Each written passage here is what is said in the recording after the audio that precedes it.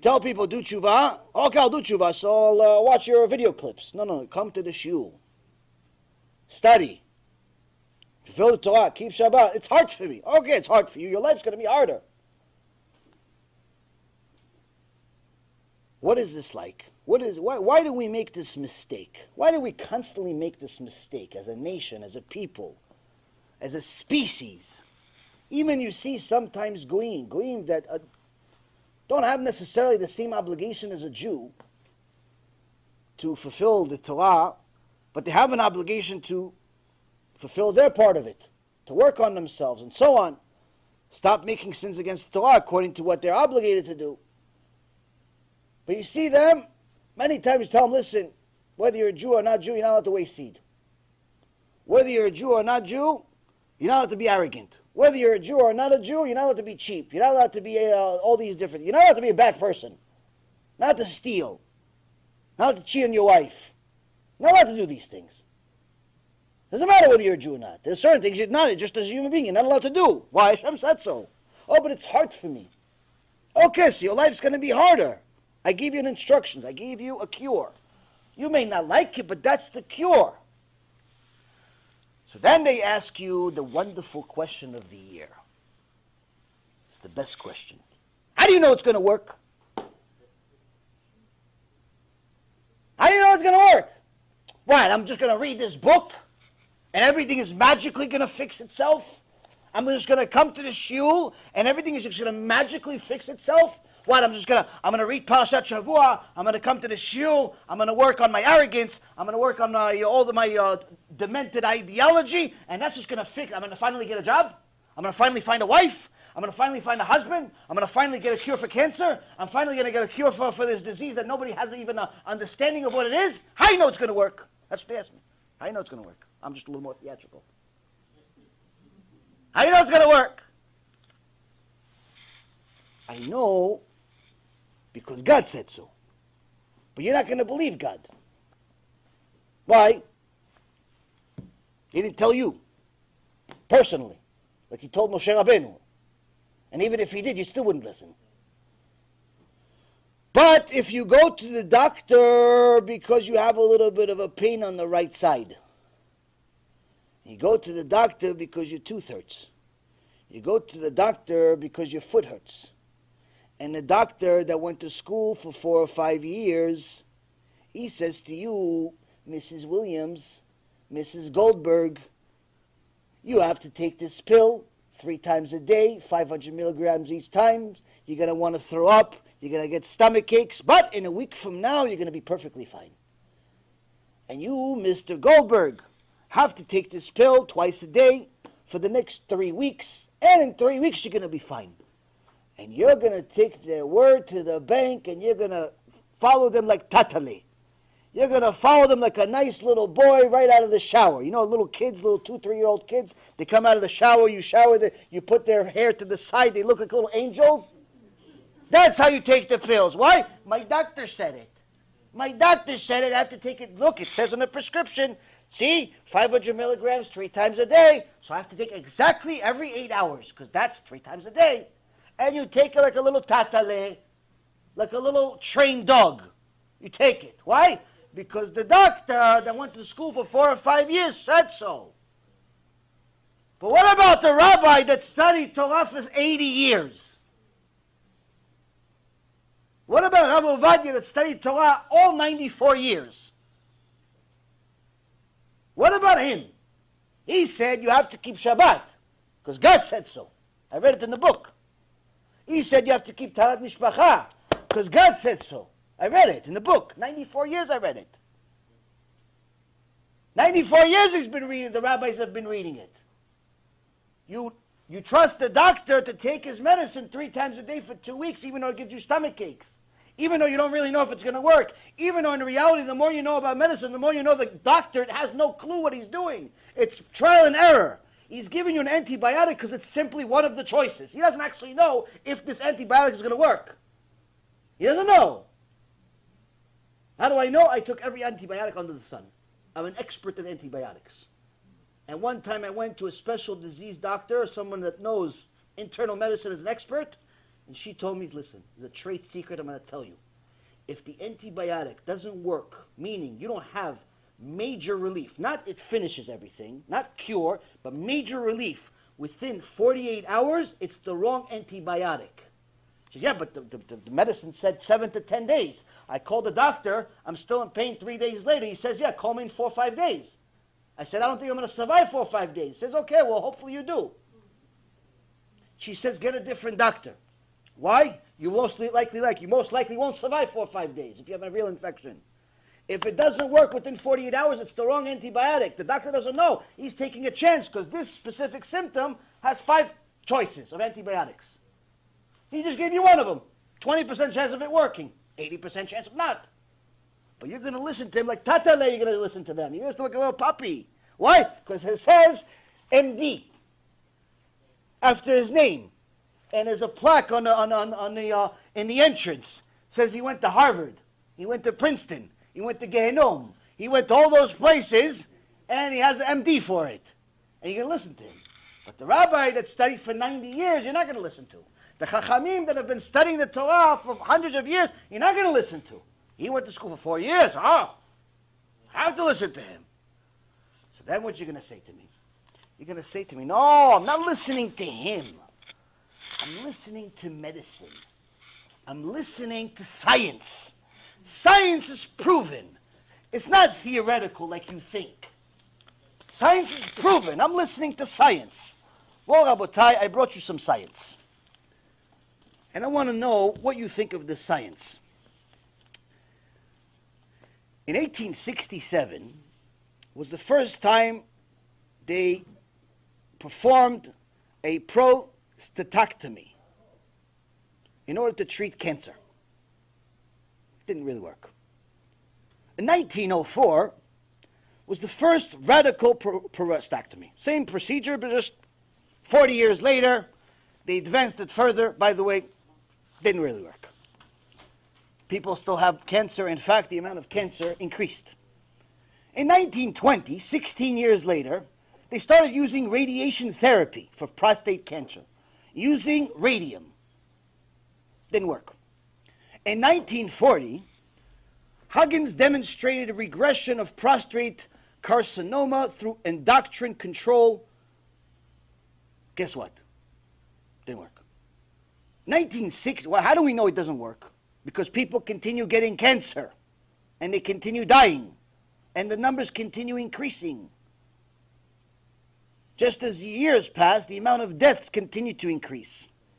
In the 1960s, they had a revolutionary thing. Radiotherapy was established as an important treatment for prostate cancer. Guess what? More people are dying from cancer. Still 60 years later. In the 70s, they started using steroids and other types of androgens. Guess what? People are still dying.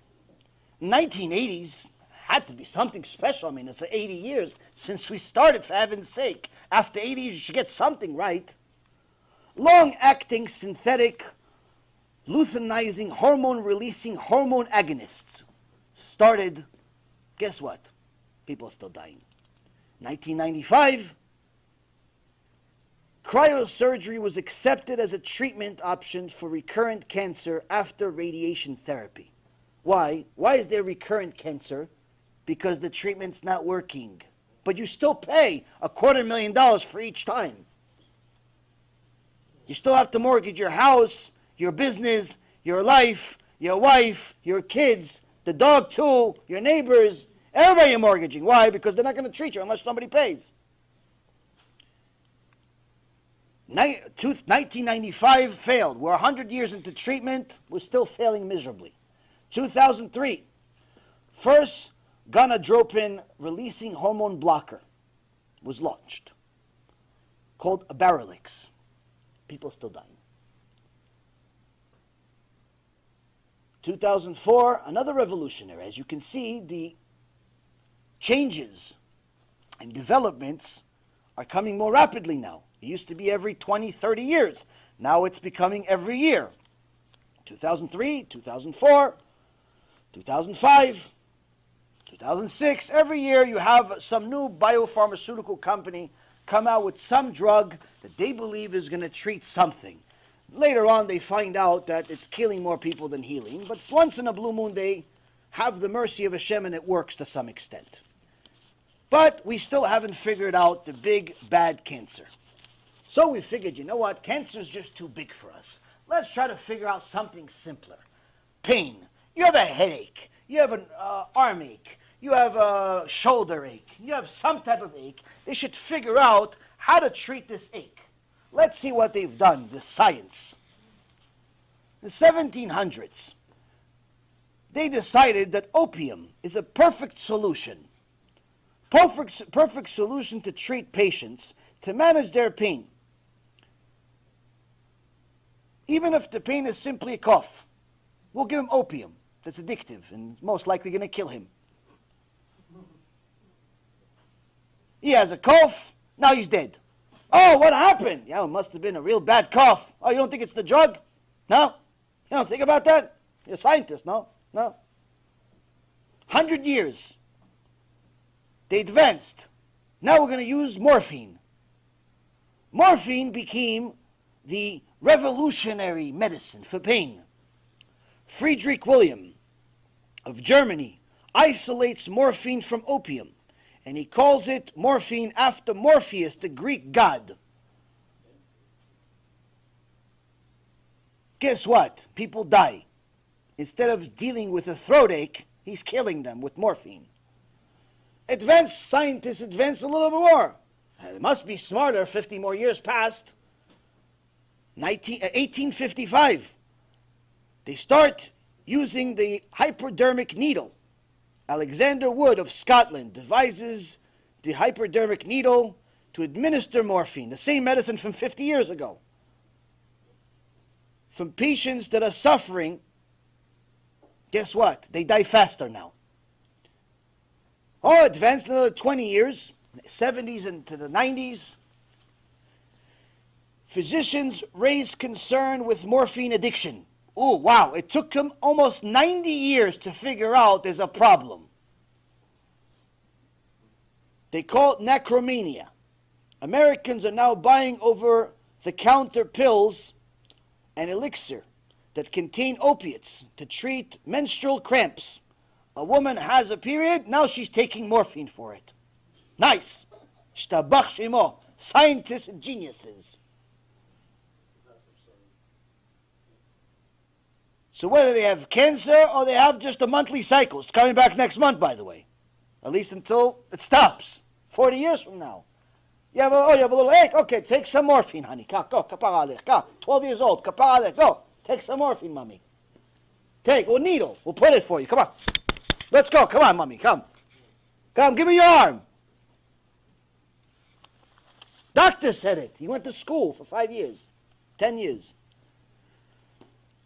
Now, technology must be getting better. We're in the 1900s. It must be getting better. We're getting smarter, no? 1900 to 1910. Free heroin. A philanthropic organization. This would be fun. It wouldn't be funny if it wasn't true. I'm reading this from a document that Light put together. A philanthropic organization provides free heroin to morphine addicts to help them quit. This couldn't be funnier if it was fake.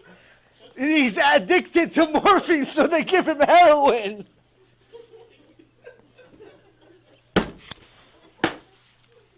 And it's coming from a philanthropist.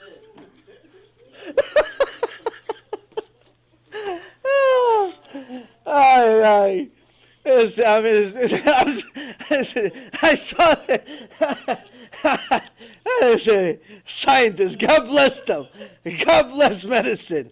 1906, the Food and Drug Administration, the FDA, pharmaceutical companies must accurately label their products and list dangerous ingredients, especially if it's heroin and cocaine.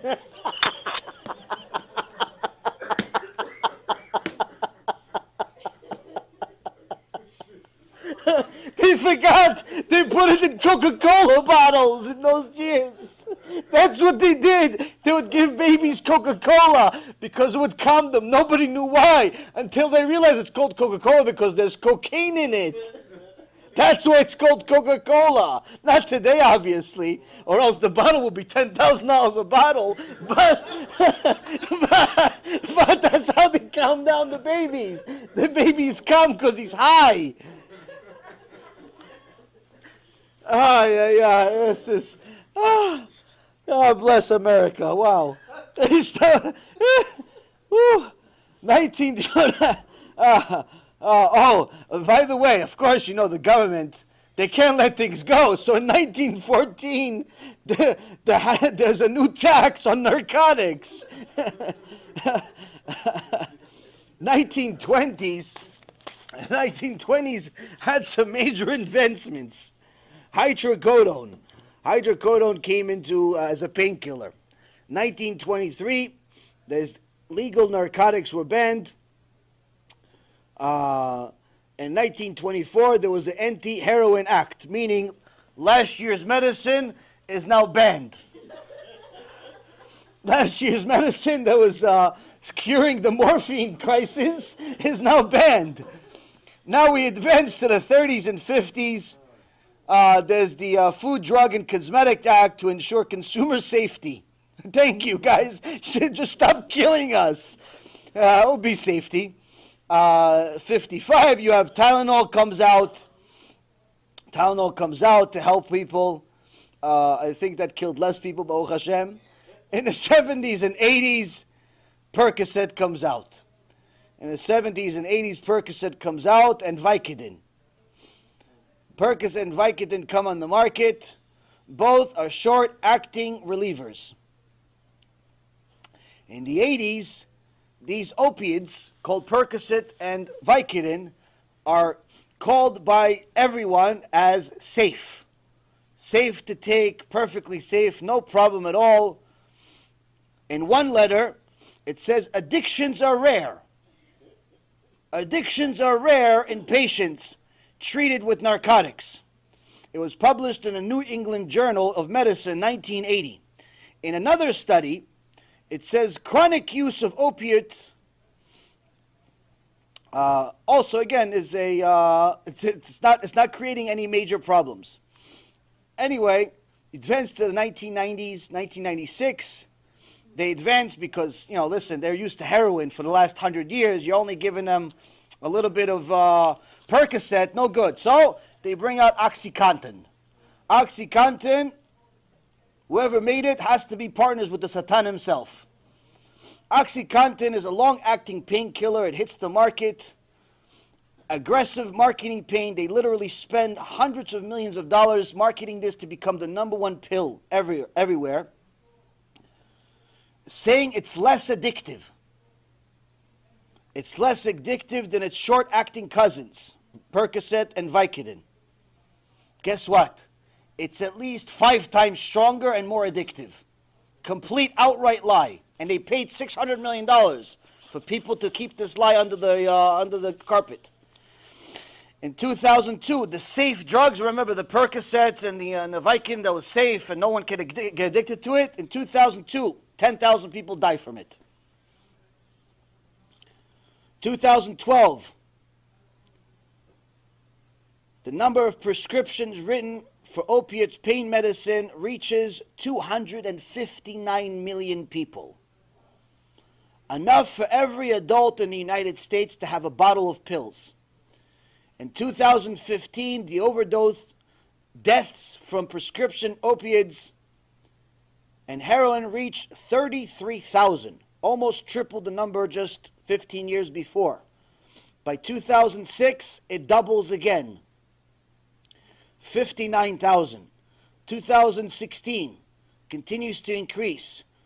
2017, President Obama asked Congress for $1 billion to fight the opiate epidemic. What do you mean? You just said it was safe 15 years ago.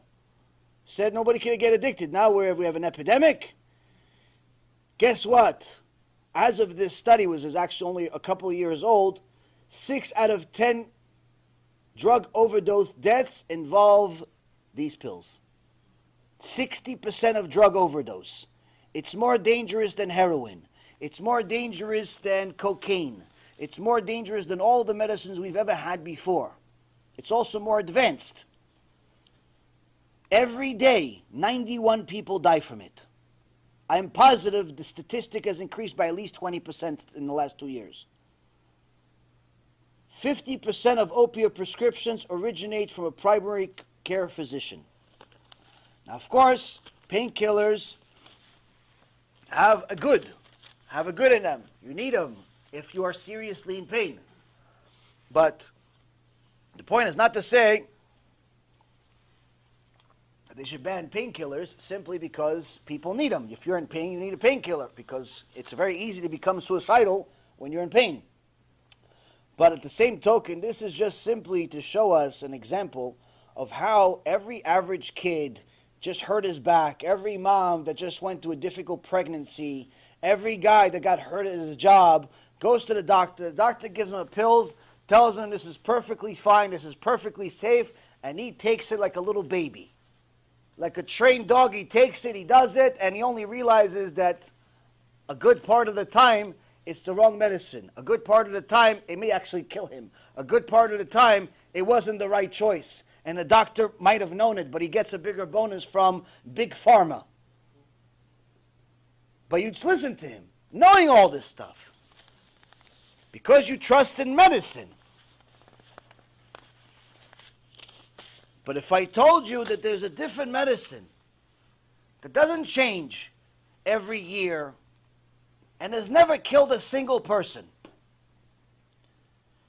and hasn't changed in over 3,300 years, meaning the doctors haven't changed their mind. The scientists haven't changed their mind. They know for sure it's the same exact formula over 3,300 years. But you're going to say, nah, it's not possible. It is. It's called Torah. But you don't want to listen to the Torah. You want to listen to the doctor that went to school for 5 years because he has a certificate. If I send you a certificate, would you listen to me? I have one on the website. You can print it if you want. You want to start listening to Torah? Rabotai Kareem, Torah is the only cure there is. People suffer for no reason. They suffer for no reason. You don't need to suffer. Just follow what Hashem says. What's my proof that it works, aside from countless letters? I gave you one just from a couple of days ago, Sunday, 1:18 a.m. I get a message, Baruch Hashem, I don't know what this is, but it seems like Hashem wants me to encourage you, Rabbi Yaron. Okay, listen to this story until 45 minutes ago. Oh, listen to this. Until 45 minutes ago, I had this terrible toothache, which has been torturing me for 3 to 4 days. I don't know, personally, if I have a toothache for 4 days, I'm probably going to go to the dentist. But 4 days toothache doesn't sound like fun. And when I started to watch your videos, I started to sweat like crazy, and the toothache just dispersed, Baruch Hashem. May Hashem bless you and your house. So now the Shiurei Torah are better than your dentist. And they're free. Ishtabach Shemo La'ad. Instead of going to the doctor, get a root canal for $3,500, all you got to do is go on BezratHashem.org, press play. Take down some notes, toothache goes away. You can't make stories like this up. There's countless of them. But we don't want to listen to that. We want to listen to the easy way. But the easy way is hard. That's why in America, only 34% of American Jews say that they believe in God with certainty. That means that 66% of American Jews are not even sure if God exists.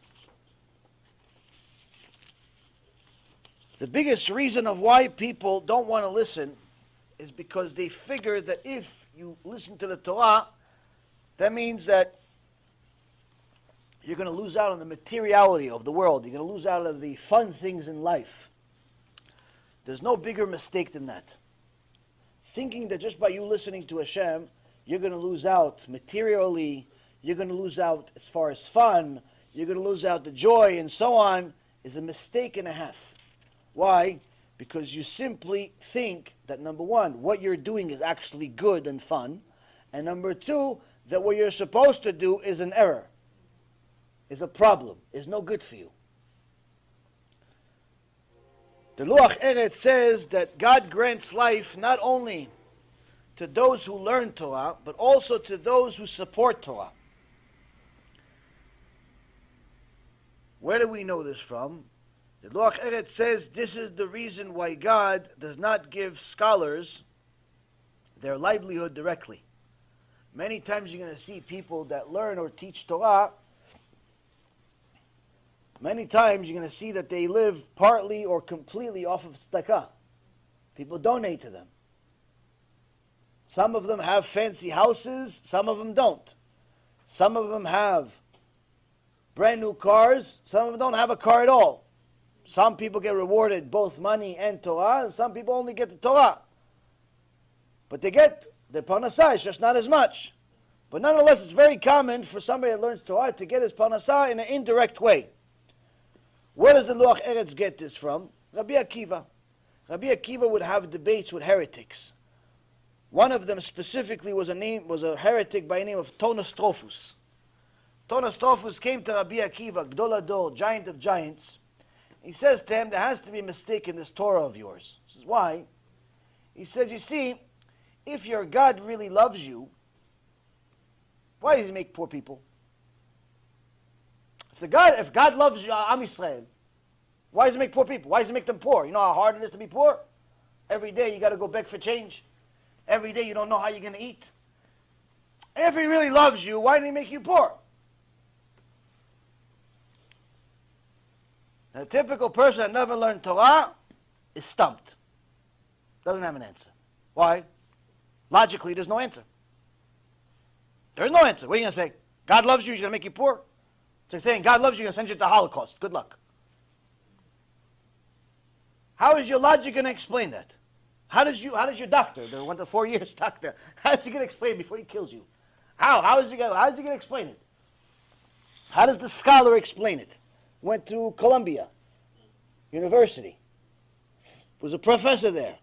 How is he going to explain it? If God loves you, why does he make poor people?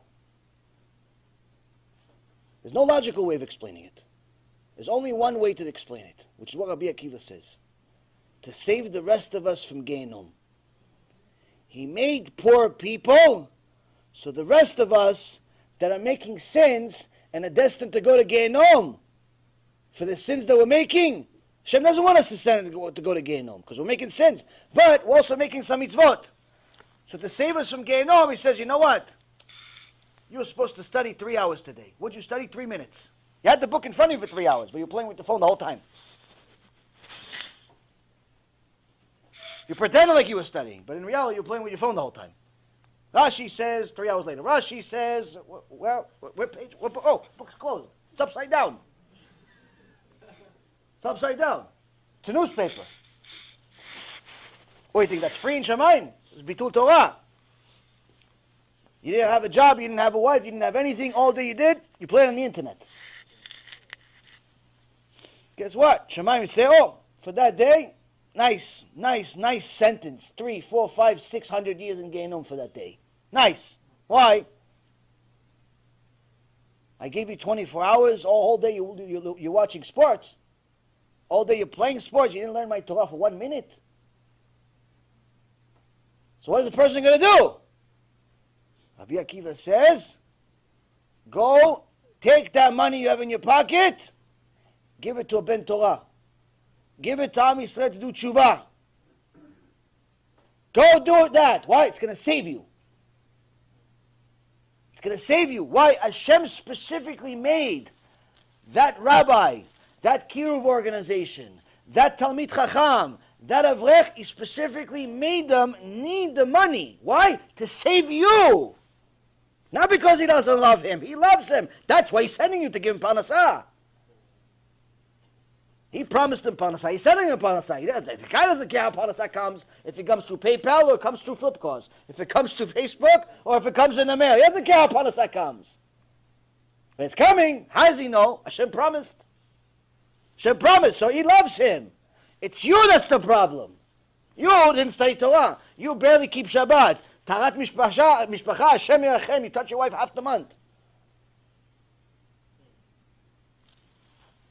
Now you have a problem. So what do? You know that money that Hashem put in your pocket? Rabbi Akiva says, you got to use it for Torah.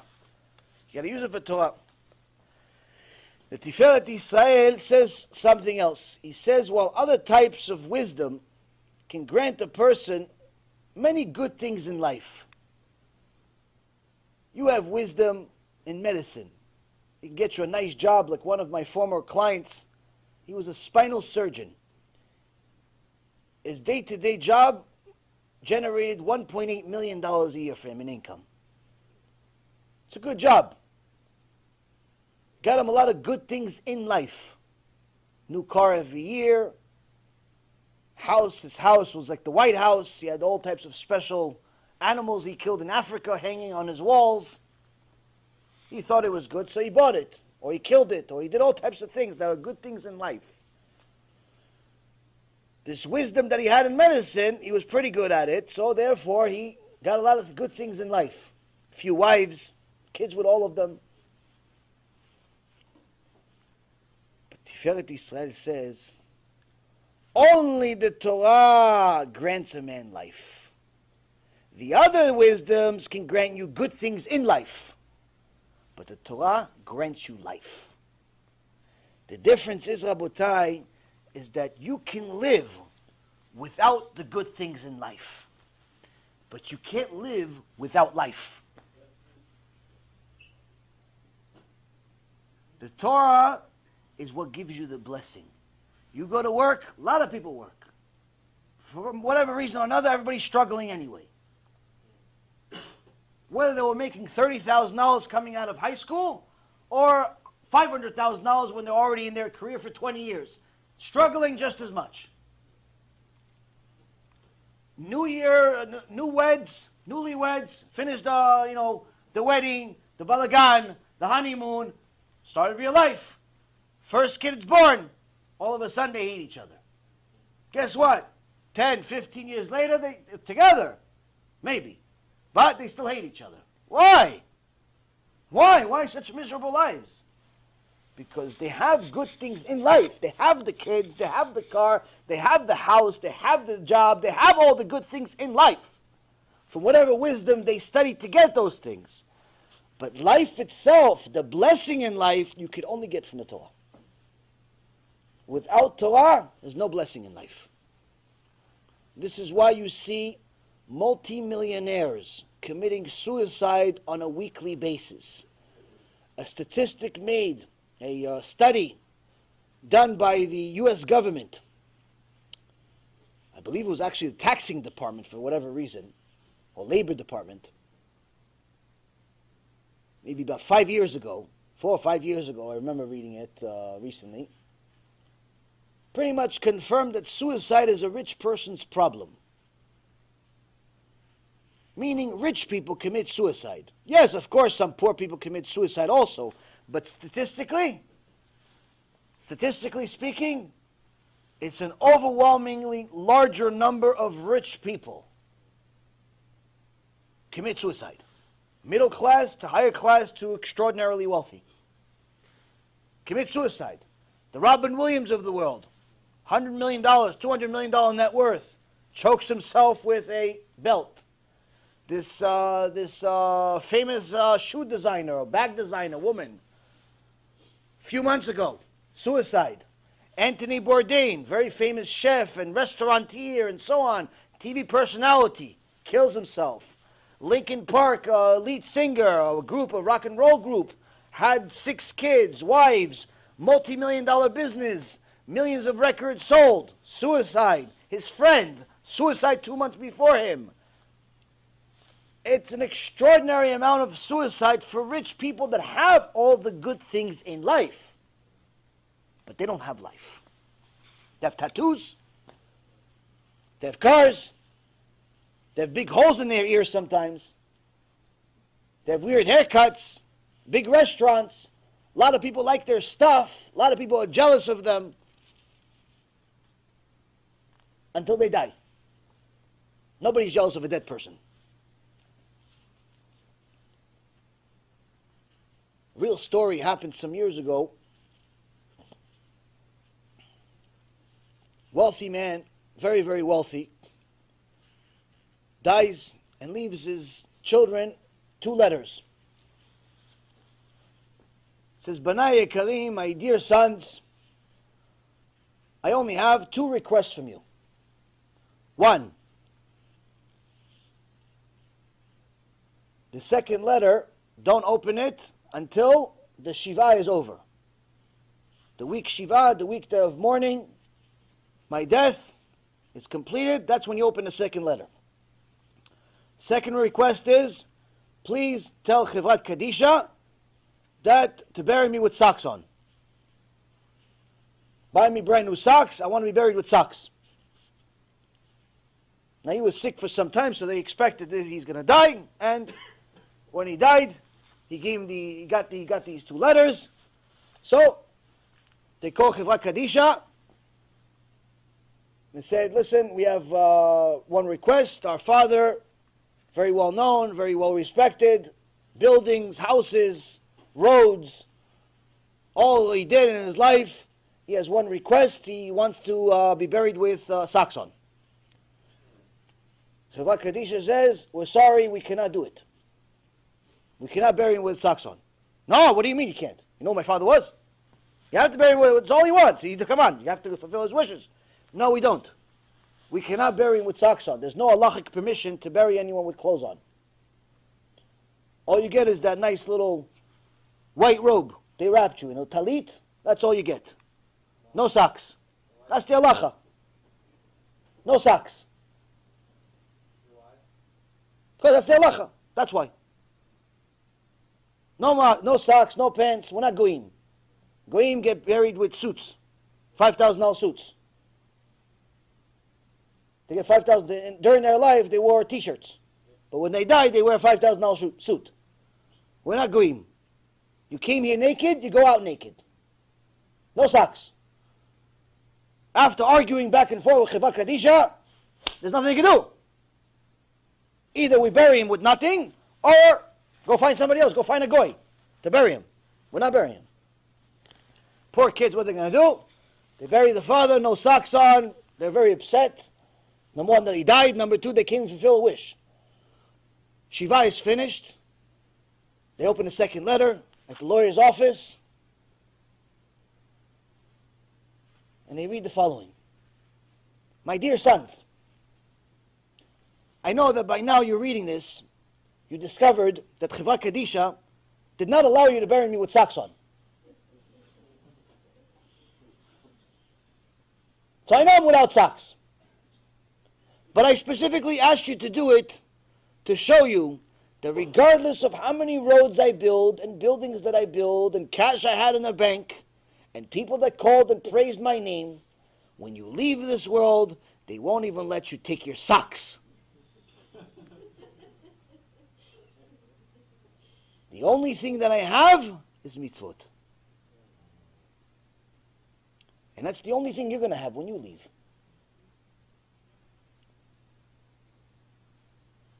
You can listen to me saying these stories. Or you can listen to the doctor that's been killing people for the last few hundred years.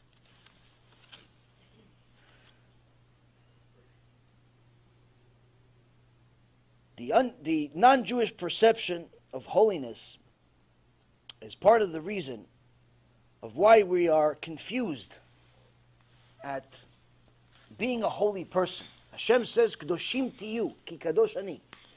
Hashem says, you be holy because I am holy. We get scared of being holy.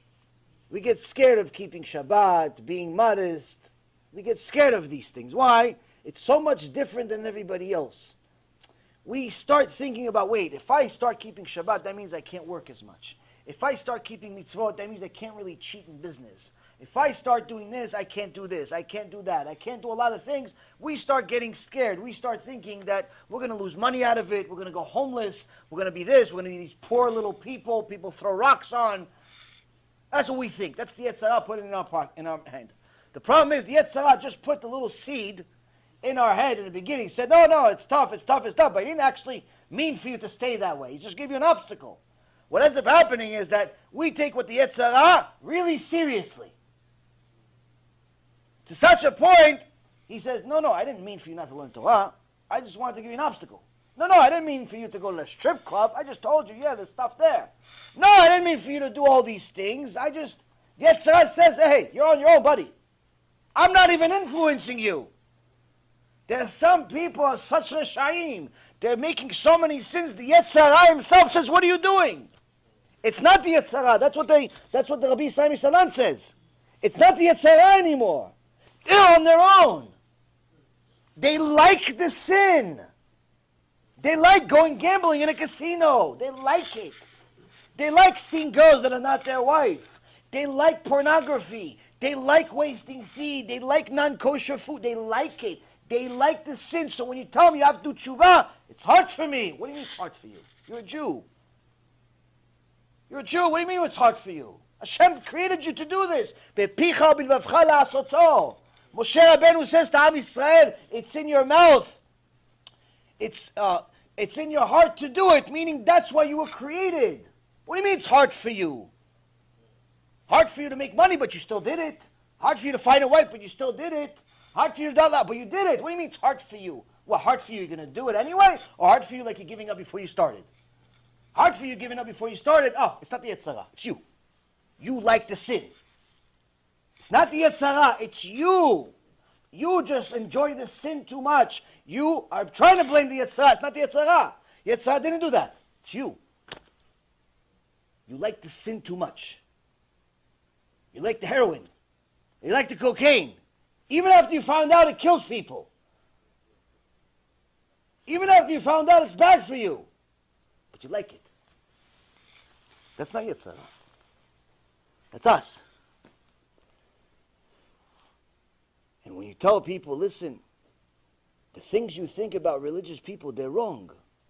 You can prove it, it's all wrong. The things you think about the Torah, it's wrong. You can prove that it's wrong.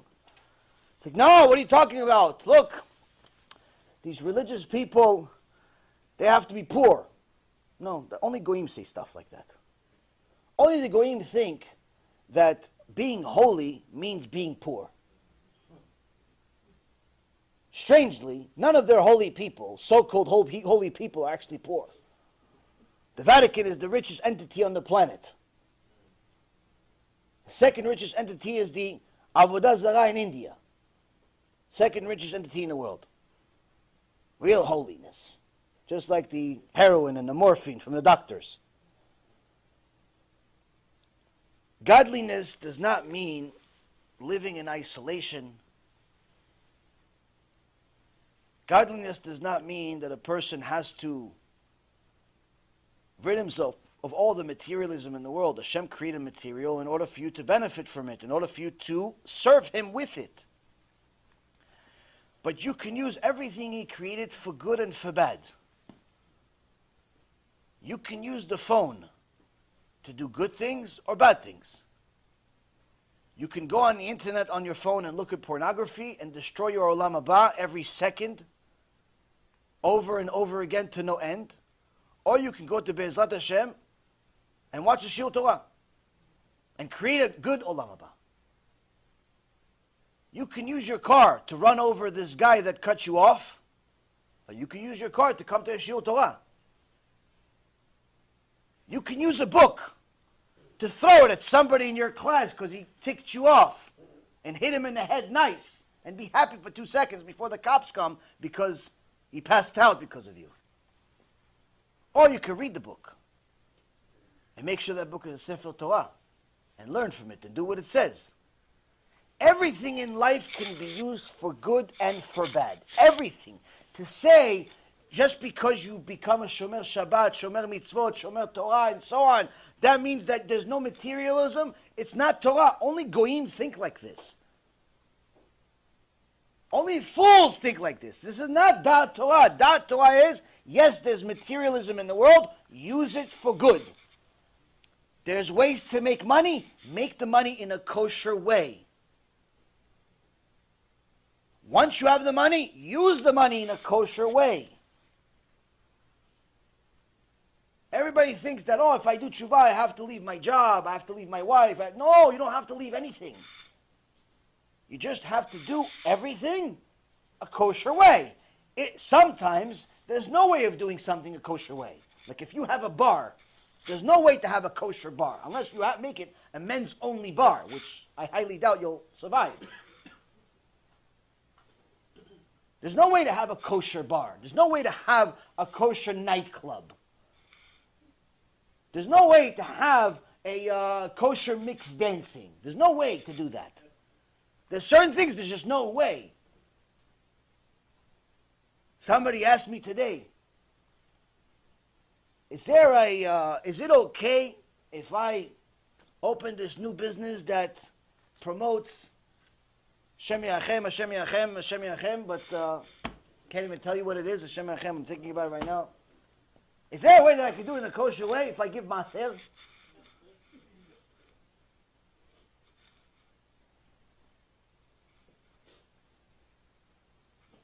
There's no way to do certain things. You can't do kosher way. But the vast majority of things, you can. Vast majority of things, you can do in a kosher way. All the Torah is saying, do kosher things in a kosher way. That's it. Kosher marriage in a kosher way. Kosher food, eat in a kosher way. Even food, just because it's kosher, doesn't mean you're allowed to eat it. Doesn't mean you're allowed to eat it. Why? There's certain times to eat, there's certain times not to eat. If you eat it on Yom Kippur, it's not kosher.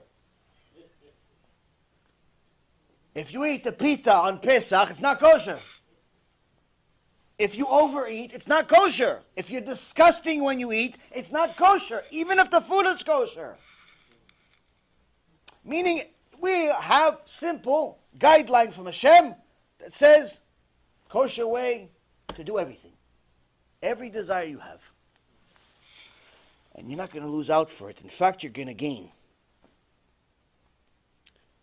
The Torah gives a person, the Darkei Yosher says, the Torah gives a person a way to sanctify all facets of human existence. You could literally make your phone holy by using it to watch Shurei Torah. You could literally make your car a Kli Kodesh by using it to go to shul, using it to come to shul Torah, and not using it for all the garbage of the world.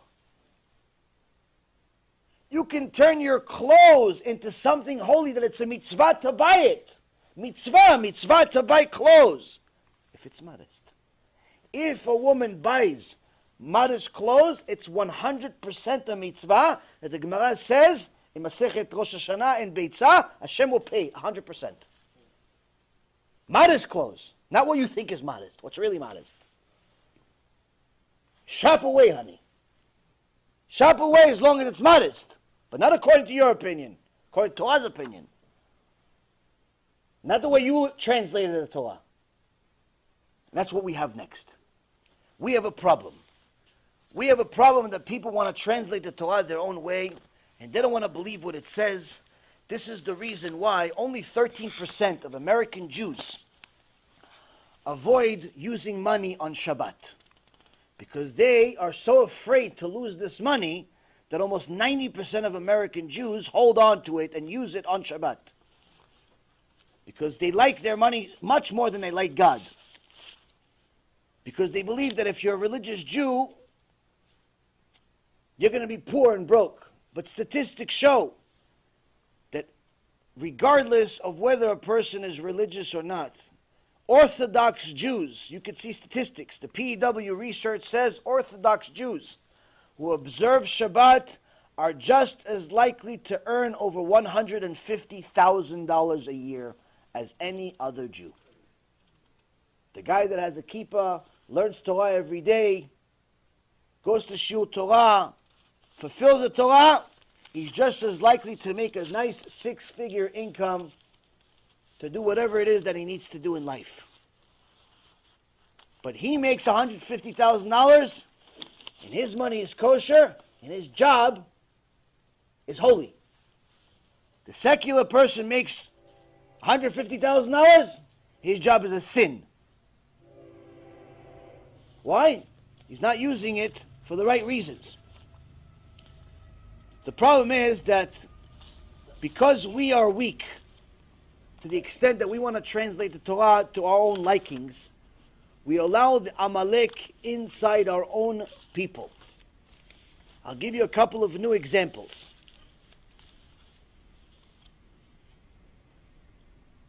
Recently, the journalist Shaulson that I told you that uncovered a few things that we talked about recently, says that right now, Rabbanim botkim im tzarich lachshir et hakelim. There's a blog he came out with a few days ago, 3 or 4 days ago.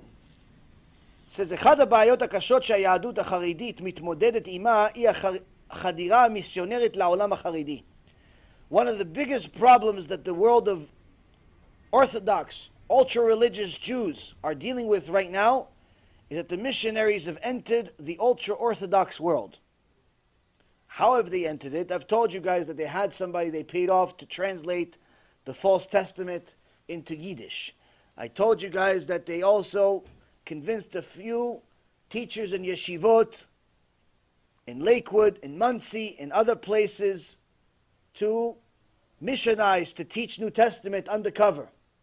If that's not bad enough, they now caught people in the kashrut department.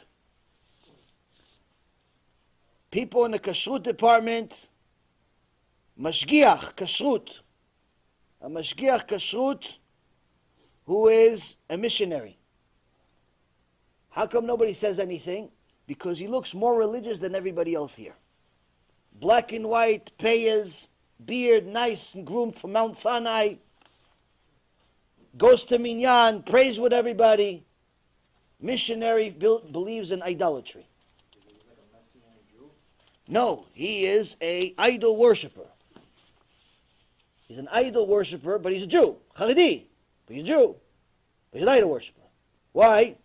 Because the missionaries told him, and the rest of his buddies that followed, don't change anything. Keep going to shul. Keep the look the way you look. Don't move out. Why? We need you to spread the mission. And now they have a serious problem. Why? These people are not regular religious Jews. They're in some of the most famous and strongest Hasidut in the world. Hasidut Satmar.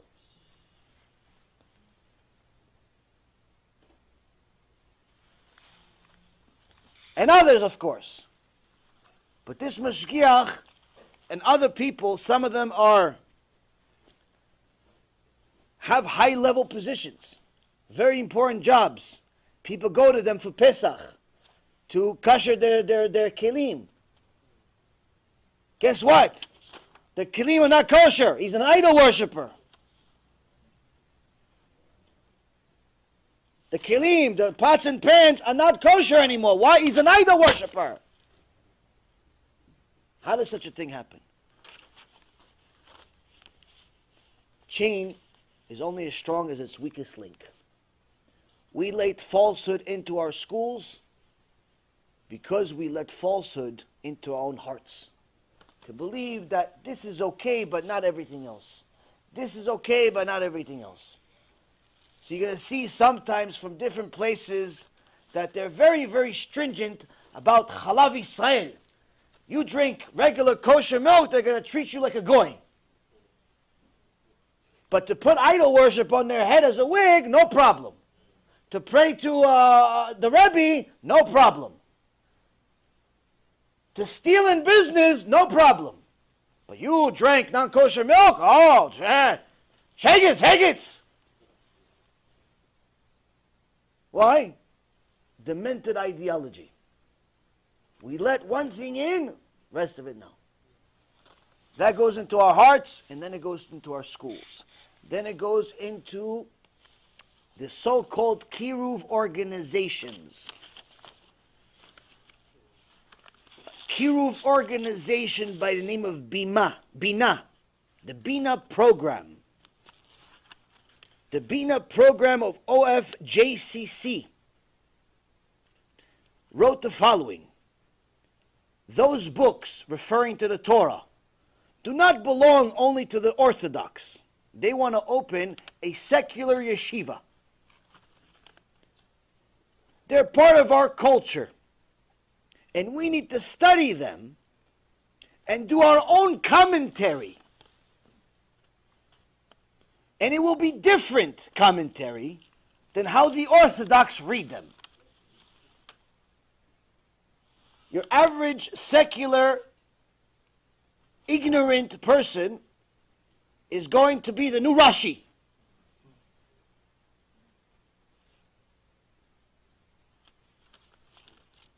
And Jik, this person's named Jik. I don't know what parent names their kid Jik. Miskinal.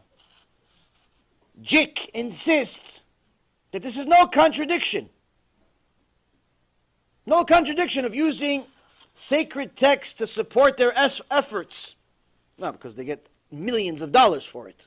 That's why there's no contradiction.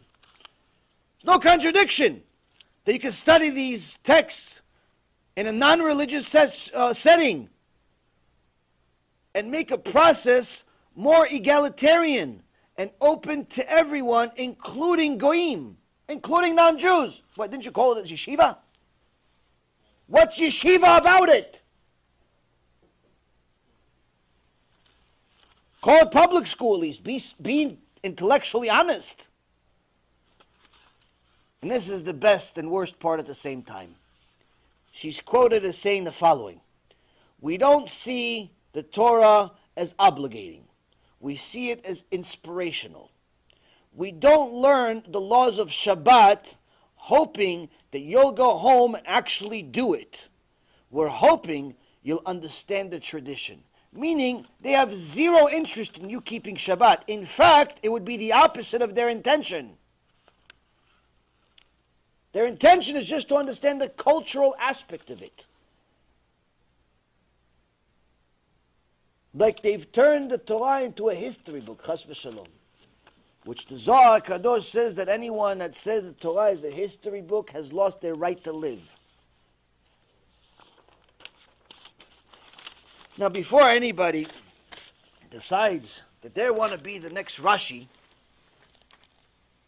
before anybody wants to decide that they're just going to simply ignore everything, you should know who Rashi was.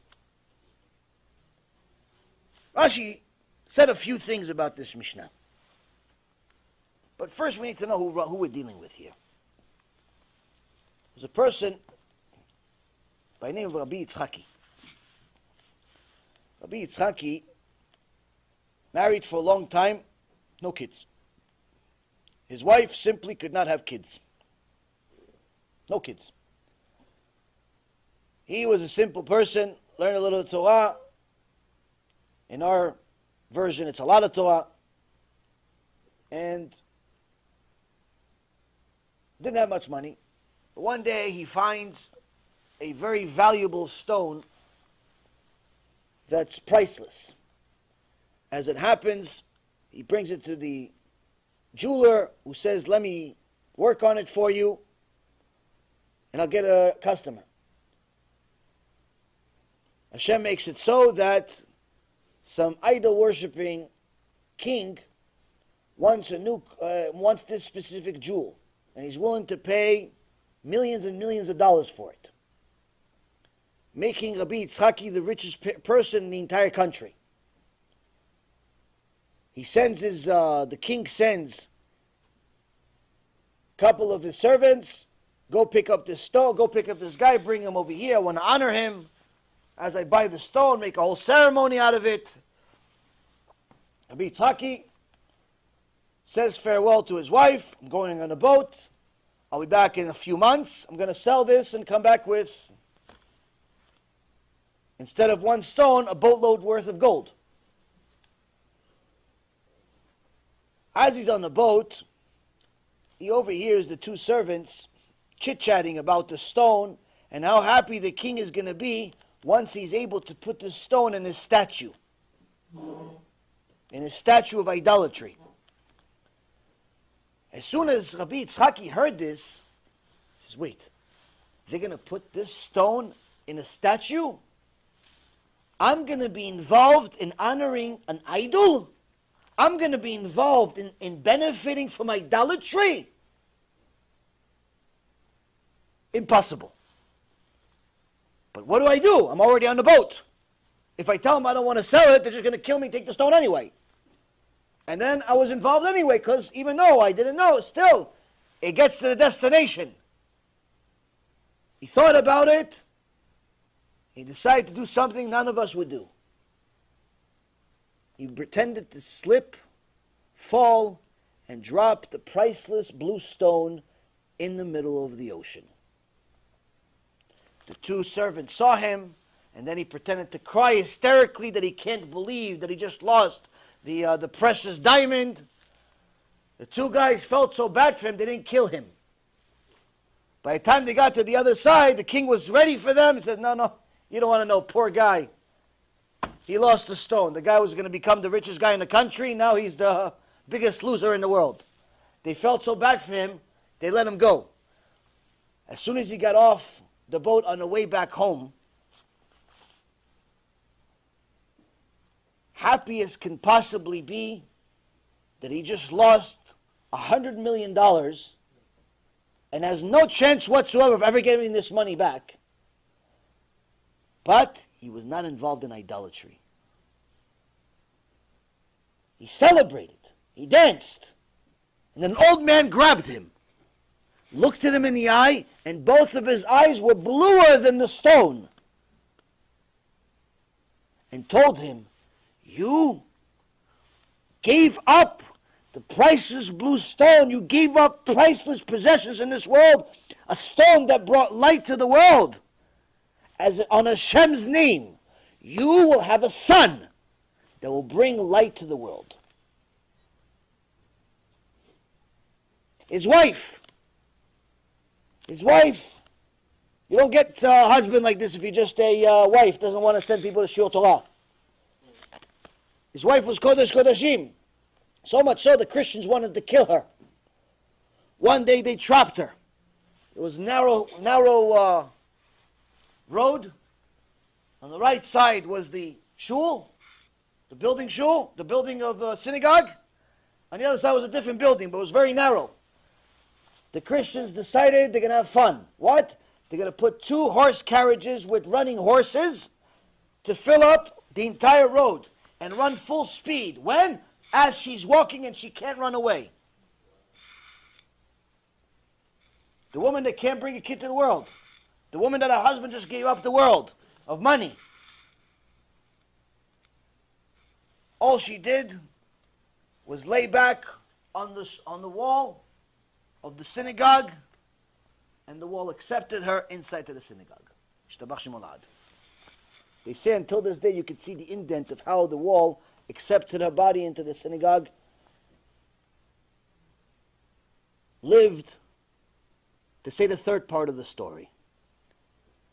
When a woman gives up everything for Hashem, to publicize his name, to send her husband to Shiur Torah, to learn Torah, when a man gives up everything for Hashem, to show him that all the money in the world is not worth even one sin, what do you think Hashem does? Hashem fixes the uterus of the woman, and if that's not enough, he gives them a son that will bring light to the world, a son by the name of Rashi. That's Rashi. Rashi also stands for Rabban Shel Israel, the rabbi of Am Yisrael. Why? Because Rashi, Rabotai Yekarim, Rabbi Shlomo Yitzchaki is his name. Rashi, who lived almost 1,000 years ago, 950 years ago, brought light to the world that we can't live without. He put commentary on the Gemara. Almost 80% of the Gemara has his commentary on it, that without it, you cannot read the Gemara. If you don't have his commentary, simply the Gemara, it's better off you keep it closed. Why? You won't understand a single word. He wrote commentary on the Tanakh, especially the Chumash, that if you don't read his commentary, you get practically a Christian, because you won't understand a single word. His commentary is so extraordinary, there are over 300 super commentaries based on his commentary. His kids and grandkids were Gdolei Ador, the Tosfot, Rabbeinu Tam, giants among giants. How did it all go? How did it all happen? How did somebody get so lucky? It's not lucky. It's also not easy. It's sacrifice. It's sacrifice that most people think is too big for them, because they think that you'll lose out by fulfilling the will of Hashem. The reality is, you only win when you fulfill the will of Hashem, in this world and the next. So this same Rashi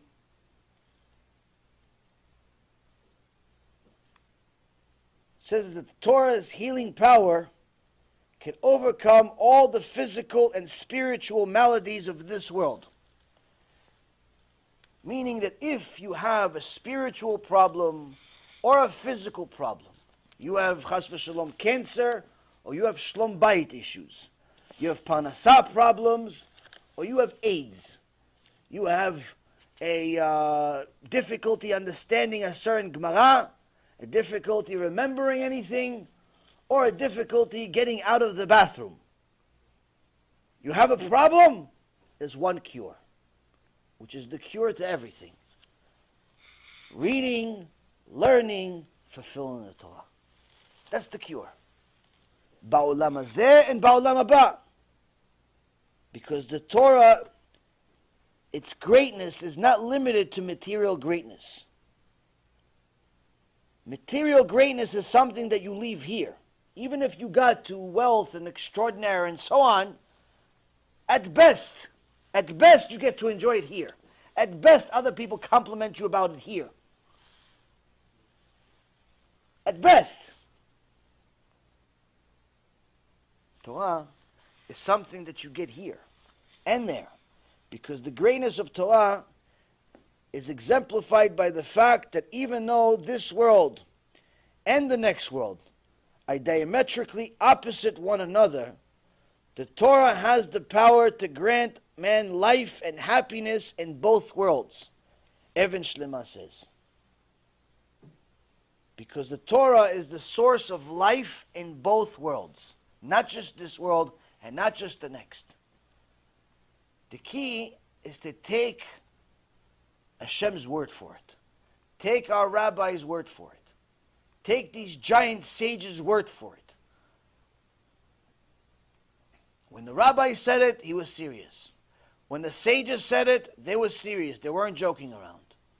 They didn't research it for 3 or 4 years and then, go on to something else. They spent a lifetime doing it, living it, fulfilling it. Some of these people that you've never heard of had greater wisdom than anybody on earth today. You can't even compare the intellect of the Stipler Gaon next to any person that's called Gaon in the secular world. They're closer to a monkey than they are to him. You can't compare any scholar, scientist, engineer, physicist, or whatever to Rav Ovadia. Alav Shalom. You can't compare them. There's no comparison. It's not like, Rav Ovadia is a 10 and he's like a 7. No, he's a 0 in comparison to him. 0. 0, the same equivalent of like a monkey. 0. Why? It's a different world. But people insist on trying something else. So much so that I heard a few days ago, one of the most baffling and demented stories I think I've heard, at least in recent past. This woman called Ellen DeGeneres, famous comic or something. It's a comic what she says, actually. She says to people on her show, we went to an ice cream shop, kosher, Baruch Hashem, and they had a TV, not such a kosher TV, but a TV. And you overhear this TV, and it had this Ellen DeGeneres show. And I couldn't help overhearing it.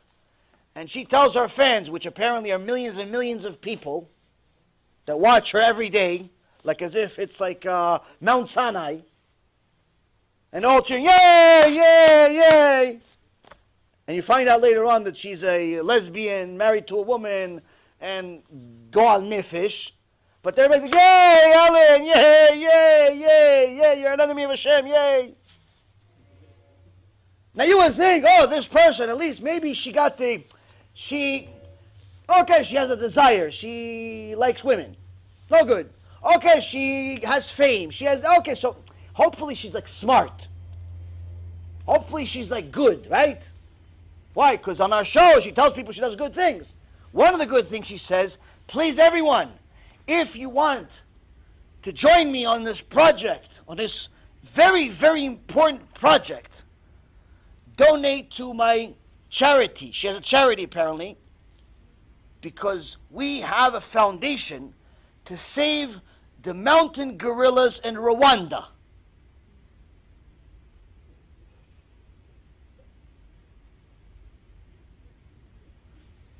We have a foundation, a multi-million-dollar foundation to save mountain gorillas in Rwanda. Now, this would be funny if it wasn't true. Now, I couldn't take it. The whole way home, I'm talking to my wife, and she's talking to me like, is this real? Is this maybe it's a joke? Maybe she's a comic. Maybe it's a joke.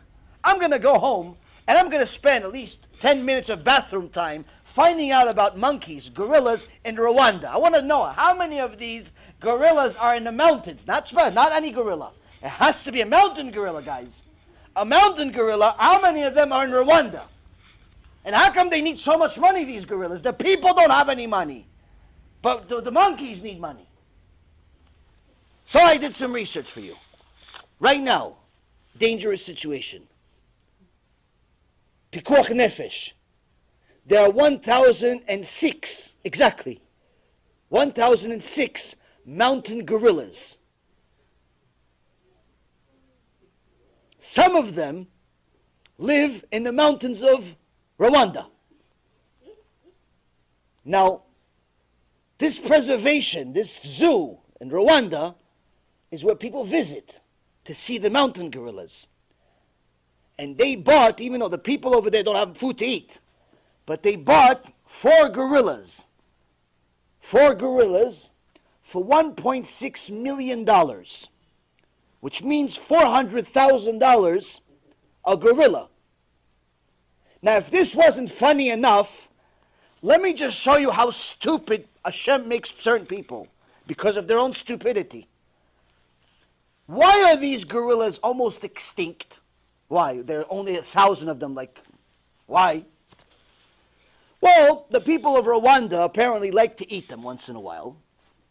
Some of them like to take their head and put it as a nice chandelier. So they like the head. They like the food. Some are just getting sick.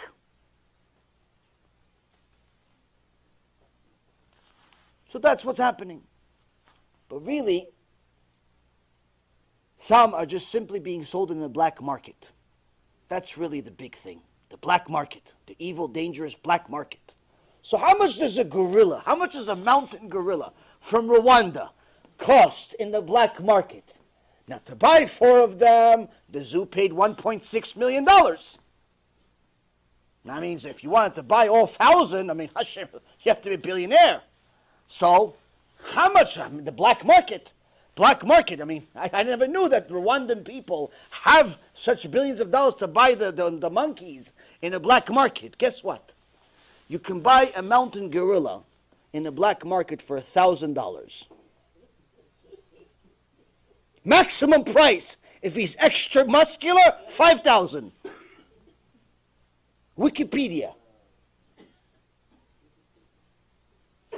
Maximum price for a mountain gorilla is $5,000, which means that this $1.5 million, they could have simply bought all of the black market. They could have bought all of them.